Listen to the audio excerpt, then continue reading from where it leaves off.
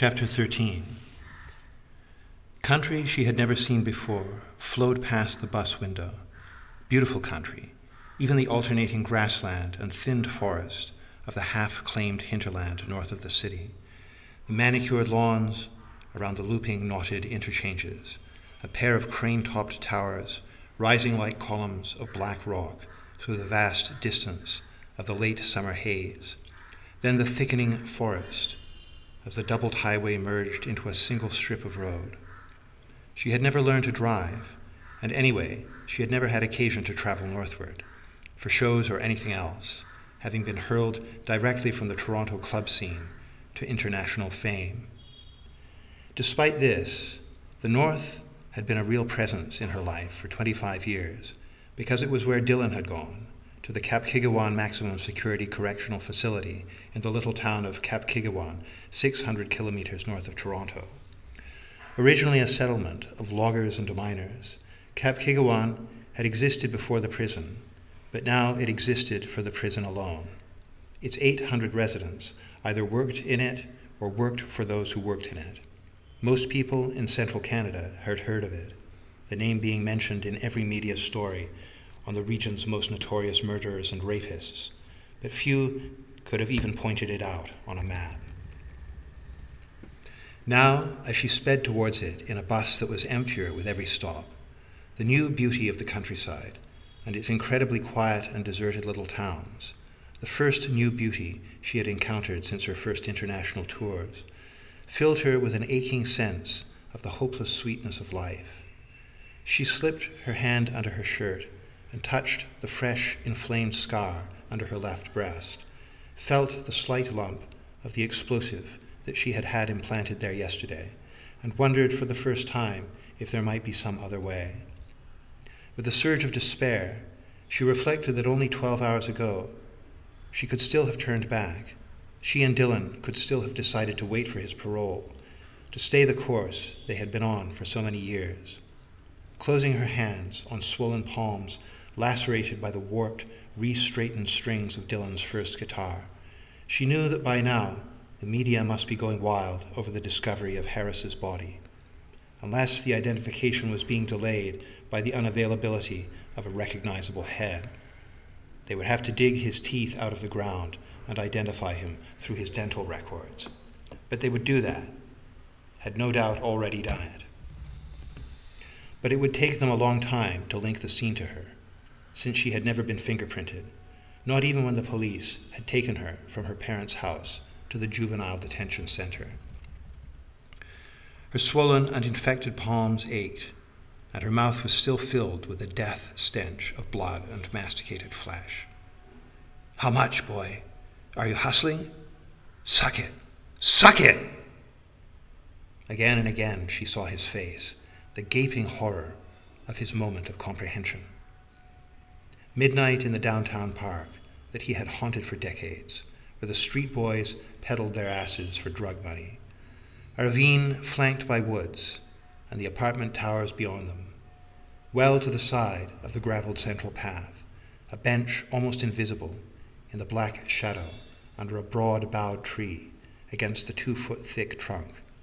There a figure lay, wrapped in a blanket, pillowed on a knapsack, a battered guitar case on the ground underneath, bound by its strap to the bench's timbers.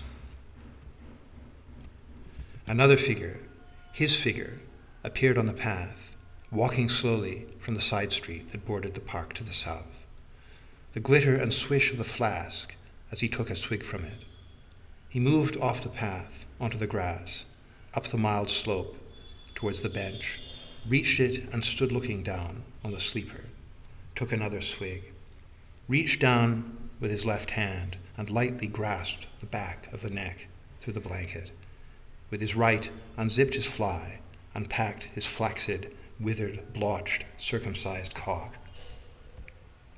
His hoarse, tremulous whisper, "How much, boy? Are you hustling? Suck it! Suck it!" The figure stirred under the blanket. A small hand emerged and cupped the shrunken genitals. The blanket was drawn back from the face, featureless in the black shadow, and the mouth began to suck the withered flesh, which responded with the merest hint of tumescence. Behind the television screen glasses, his eyes rolled up and fluttered closed, and his breath grew ragged, until suddenly it stopped short with a sharp, strangled gurgle, followed by a soft, whistling, high-pitched whine. His small eyes were round as coins, staring straight ahead. His mouth had fallen open in a rictus of horror. The shrouded figure at his groin rose and stood face to face with him. Brown hair was spilling from around the beautiful, youthful, blanket-hooded face.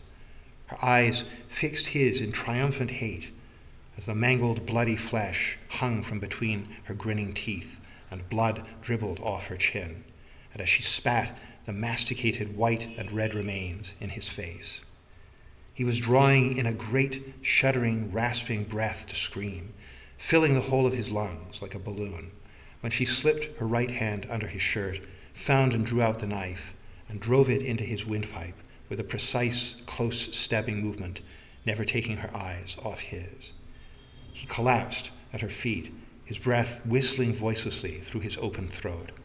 She turned, stooped, drew the guitar case from under the bench, took out the terrible scarred guitar, and began swinging it over her head and bringing it down on his face with all the weight of the steel with which it was held together from within. The blanket slipped from her shoulders. Tears flowed down her cheeks and mingled with the blood that dribbled from her now weeping mouth. Again and again, the body of the guitar thudded into his shattered head, driving its remains into the blood-soaked earth as the wood refragmented along the ancient scars, revealing the steel framework beneath, fragments of wood mingling with the mangled blood, brains, and bone. She brought down the guitar again and again, until the wood of its body had almost completely rebroken and flaked away from the new steel skeleton, and the neck snapped off in her hands, and the warped strings rebounded and danced crazily as she stopped swinging. She stood looking at the now headless body, with its crushed neck and its pants opened on the gaping bloody wound of its groin, and she wept. They wept together, she and Dylan. Then she leaned against the guitar neck and pressed it into the gore-soaked earth above the body's mangled neck. And this is how the police found it, 8 hours later, stuck like a flagstaff amidst the shards of wood, inscribed with the shattered poetry of their years of shared suffering and longing. And the only remaining coherent phrase they could find was carved down the full length of the neck under the burst strings. I don't ever want to see you again. The beautiful, strange countryside flowed past. The stops were few: Gravenhurst, Bracebridge, Huntsville, small towns that were the major centers of the north, with streets empty but for a few little bands of shorts and t-shirt clad teenagers walking back from Mac's with towering slushies in the blinding sunlight, back to hallucinatory first lovemaking, to a soundtrack of summer hits on the local radio, back to the best days of their blissfully predictable lives, the standard, legal, birthright happiness which she and he had never known, but which they had tried to mimic and adapt to the desperate conditions of their outlawed lives. In North Bay, relatively huge, with 50,000 souls, she and 5 others transferred to another bus to continue north. North of here, the towns were fewer and smaller, the forest shaded from deciduous to evergreen. The terrain became ever more numinously indifferent to the human, with innumerable small cold lakes and roadless hills in which a lost person would not survive 3 days. An hour out of North Bay, she saw a cow moose standing on the side of the highway, staring, and she felt again the terrible longing for the lost beauty and preciousness of life. The summer-long day ended with the sun setting through spectacular, violent cloudscapes, flickering with distant lightning, and as total night claimed the road, she descended into a sleep in which he was already there, just below the surface, waiting for her even before she was fully asleep, embracing her from behind, where he sat next to her in the aisle seat. She was awakened by the cold white of dawn over the same terrain. There were only 2 others left on the bus, faceless, in seats somewhere in front of her and behind her. At around 10, the bus turned off the highway, and in the distance she saw at last the grim, dark, star-shaped castle looming over the incredibly small village that served it. The village showed a by now familiar aspect: deserted houses and streets with uneven, overgrown sidewalks, a small boarded school, a painted white wooden church, also possibly disused, a terrifyingly huge pit bull tied in an unmown square of yard. The bus stopped in front of a minuscule, box-like, pristine red brick government liquor store, the most alive and current-looking thing in sight, with its open ouvert sign already glowing red in the dark window. As she dismounted and thanked the impassive, thin, shaven-headed driver, an undernourished-looking teenage couple, sitting on the worn bench beside the entrance, looked at her curiously. This striking, tall, beautiful woman in urban jacket, blue jeans, and sunglasses, evidently from the South, so jarringly incongruous here. The girl murmured something to the boy, and Melinda caught only the latter end of it. That woman in the car this morning. She smiled weakly at them.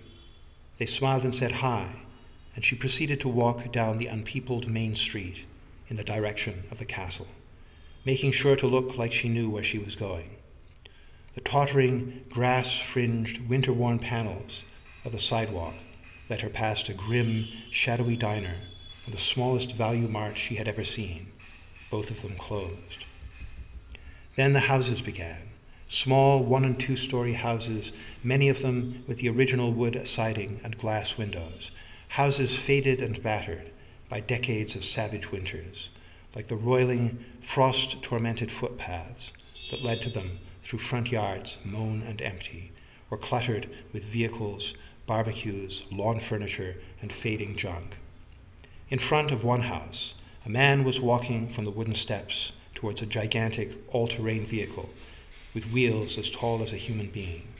He looked at her, paused a moment, then smiled and said, "Mornin'," to which she responded with a nod and a weak smile. Reaching the intersecting street, where the departing bus had turned right, she turned left and saw the prison looming at the end like some monstrous, brooding, octopus-like parasite that watched her through its wire-topped walls and towers as she approached. Reaching the street that ran between the town and the prison, which overshadowed the houses on the opposite side like a mile-long cliff, she stopped to remember the satellite map she had found on the internet, oriented herself, and looked to the right, where she knew she would see the portcullis of the entrance 2 streets away. She felt under her left breast with her right hand, touched the lump. She looked at her watch, 11:15. She had to announce herself at 11, to begin the long process, exactly how long she did not know, of being half ingested into the institution's stone and steel guts, half translated for her brief, touchless encounter with one of the souls on the other side. She crossed the empty street to the ancient, crumbling, weed-fringed sidewalk under the ancient black stone wall and set off. She felt her heart pounding, booming in the infinite, total silence as she saw the central tower of the entrance looming larger and larger. Her intellect and attention were lucid, but beyond she felt the tremendous pressure of the mood of tragedy and regret that had been welling up throughout the journey north. She began to fear that they would see barely suppressed terror and madness in her face when she arrived at the gate. Yet at the same time, she felt that the part of her that was carrying out this role was somehow independent and unthreatened by the collapse she feared. Just before the massive arched portcullis, she looked at her watch, 10:50, the 2-block journey along the wall, which had felt timelessly long, had taken only 5 minutes. She looked to the right across the street and saw a car parked on one side of the intersecting street that ran perpendicularly up to the gate like a monumental avenue. "Hey!" A woman's voice, shouting, angry, challenging, to the right of her and behind her, maybe 20 paces distant. She turned and saw a woman walking rapidly and determinedly along the opposite sidewalk, staring at her, wide-eyed with fury and indignation. She wore pants and a long, light brown coat belted at the waist.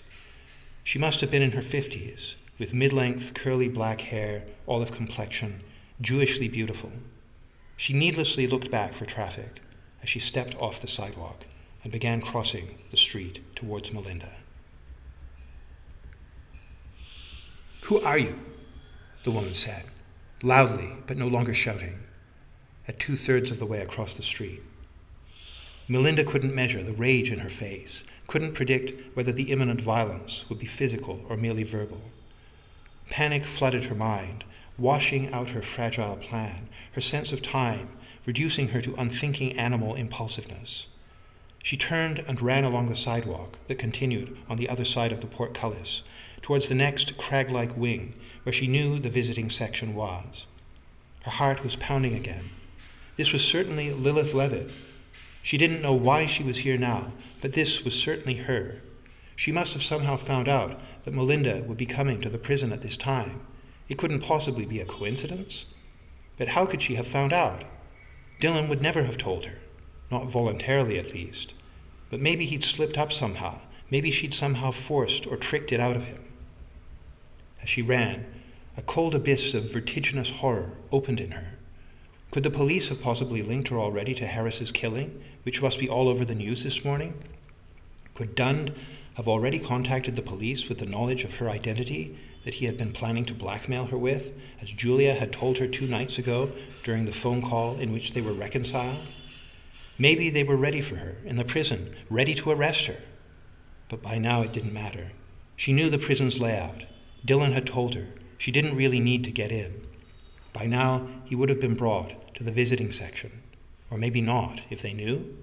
She couldn't think. She was breathing hard as she ran, on the verge of beginning to moan like a hunted animal. The black wall fell away on her left as she reached the first yawning gulf between the mammoth wings of the prison's star-like structure. The next wing was further back from the street, ahead and to the left of her, across an institutional lawn of feeble grass. She turned off the sidewalk and onto the lawn. "Hey!" she heard again behind her, not far back, only a few paces behind. Levitt was running after her. How dangerous was she? Was she going to kill her? Was she mad too? But the madness Melinda shared with Dylan, the madness of their secret dream world, that madness was theirs alone. It was.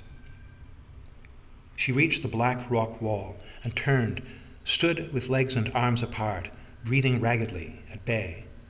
Levitt was still running, 10 seconds behind her. She stopped almost within reach of her, breathing heavily.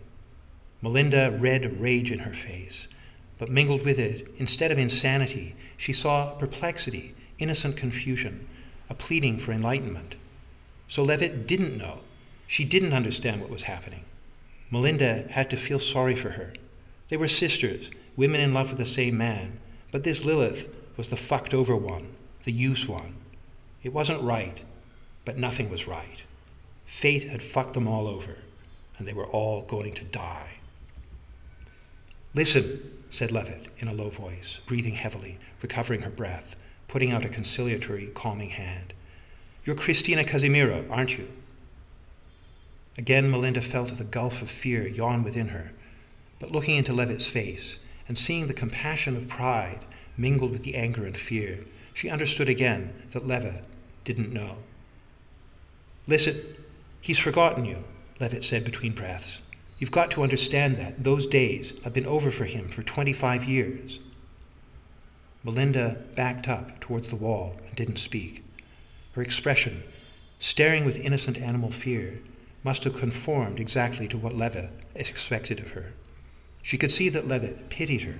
She actually pitied her, thinking that she was some aging, simple-minded groupie whose adolescent fling with a rock star had haunted and defined the whole of her failed and empty life, and who, in the sudden desolation of middle age, was now succumbing to the obsession which had furnished the only meaning she had ever known.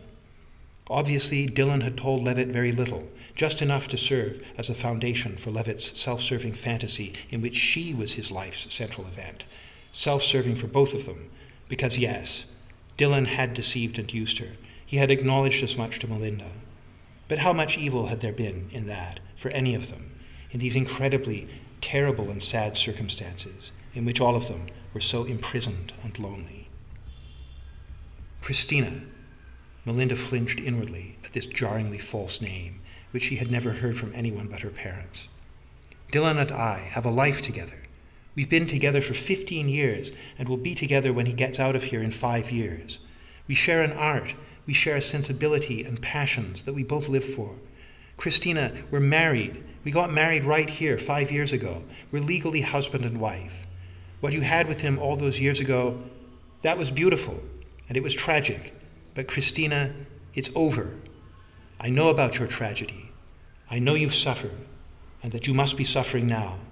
But you can't go back. None of us can. Those days are over. Levitt was looking at her with the utmost seriousness and urgency as she spoke. She had mastered her breath and was speaking without pauses, but it wasn't false, even though she had obviously thought long about what she would say. She was speaking to her as to an equal, woman to woman. Melinda felt she couldn't believe her. She could believe her. But could it be true that they were married? It couldn't be. Dylan had never told her this, and he would have told her. There would have been no reason for him not to, because the reasons for his relationship with Levitt were all very obvious and practical, and even marriage would simply have made sense. But even if he had done this, married her, and just not told Melinda because he was afraid it would hurt and confuse her, like he had not wanted to tell Levitt that Melinda had taken her visiting time. Even if he had done this, Melinda knew that it was Levitt who was deluded, and not her.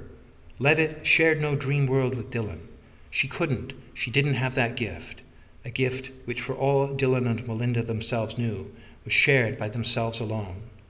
And the literary life Levitt did share with him was a shallow substitute for such a world, merely intellectual, unrooted in the pre-rational profundity of childhood.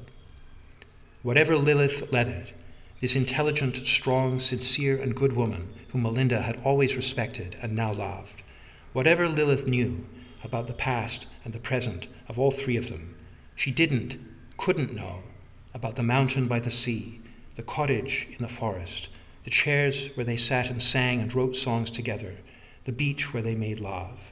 She could not go there, to their secret dream world, which had its roots in the deepest self-sharing of starved psychological twins, with no other refuge in the world besides each other. She was not one of them. She belonged in the common world of shared daylight, and it was only by a cruel jest of fate that she had fallen in love with a man of a nature that she could never know. And the punchline of this jest was that she would be sucked into the firestorm which would liberate them and annihilate her. Melinda stood backed against the wall, legs and arms slightly spread, her face reflecting an unalarmed caution. She felt under her left breast again. Dylan must be there by now, just behind this 5 feet thick of massive rock. And suddenly she could feel him, but faintly. He was distressed, urgent, pleading with her from what felt like a distance. He must be able to feel the threat. The time was passing. She should have been inside by now, should perhaps already be sitting opposite him in front of the glass that would divide them according to the scene of the visiting hall that he had painted for her. She could feel that he was shouting to her across this unaccountable chasm, shouting things that she knew, that she had to hurry. The time was short. They were in danger. He loved her. Lilith stood before her, staring urgently and earnestly into her face, with no idea that she was about to die along with the lovers, with whose destiny her own had haplessly become tangled. Melinda ceased to fear. This was Lilith's destiny too, There could be no righter moment for her to enter death's dream of oblivion, though for her the dream would be a lonely one. She raised her hand again and squeezed the lump beneath her breast.